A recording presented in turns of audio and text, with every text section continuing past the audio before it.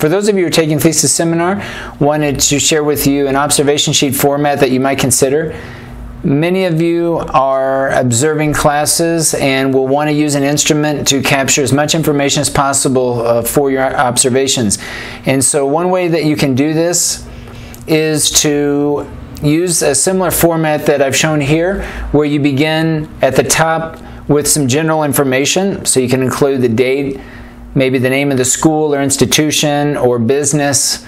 You might include the name or names of the participants, for example, maybe the teacher's name, perhaps even the group or level of the particular group. You may decide to include more general information as it pertains to your study. This is just an example, but you can use this as a starting point. And then below the general information that will be specific to each of the observation sheets, again, you'll probably have an observation sheet per lesson. So below you'll have subdivided into sections the different parts of a class. So for example, let's say that you begin observing. You can indicate the time frame, let's say 8 o'clock in the morning to 8:05, the teacher called roll. Okay, so you could have something like this where you have a range. It's important here at this point to have a starting hour and then an ending point. Okay, so that you can see at a glance how long this particular activity took place. Here you're going to have some sort of description or a category. And you can create the category in real time during the observation, or you can come back later after the observation and assign this a particular category. The categories are going to depend very much on your research questions, so keep that in mind. Below, then you'll have a description, and here this is where you're going to conduct your observation.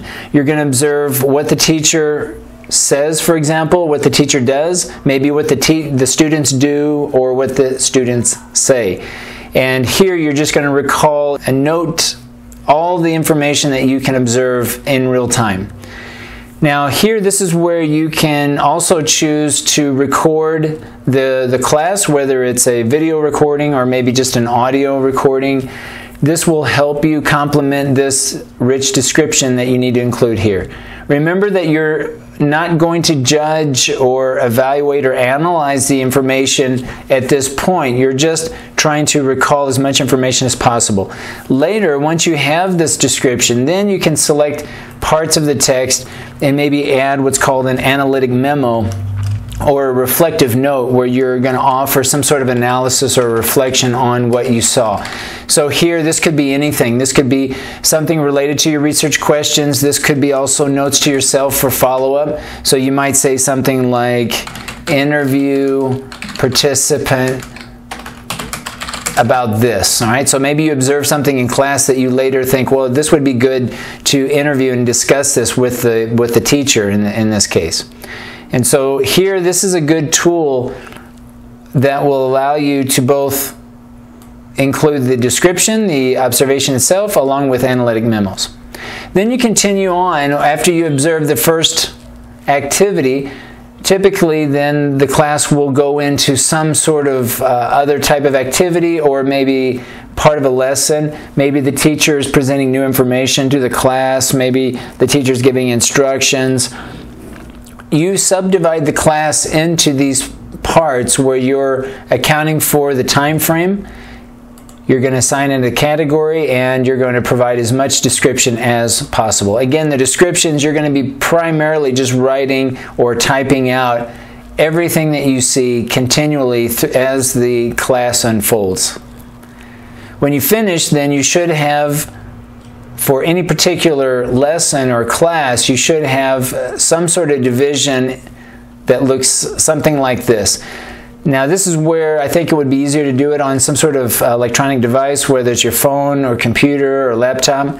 That way you can use the space, however much space you need for each of these. It's hard to know at the beginning how much space to allow for this if you're going to print this out. So, you know, do whatever is easiest to for your particular context, but make sure that when you finish that you have this information. And again, I like this format because you can look at it not only to see the order in which certain types of activities take place within a lesson, but you can also see how long this takes place. Again, you can assign a category to it, and the descriptions itself you can code, and which we can discuss later, but you can actually code your descriptions, and which will be part of your overall analysis later on. So this is an example of an observation sheet. If you find another observation sheet that serves your purpose better, certainly that is fine. I just wanted to provide here an example of a sheet that you can use. It is a good idea, though, to use some sort of format or instrument that will help you facilitate the observation process. And obviously this instrument you will reference later in your method section in your thesis paper. If you do have any questions or need further clarification, feel free to email me or come by my office. Certainly we can also discuss this in our one-on-one tutoring sessions.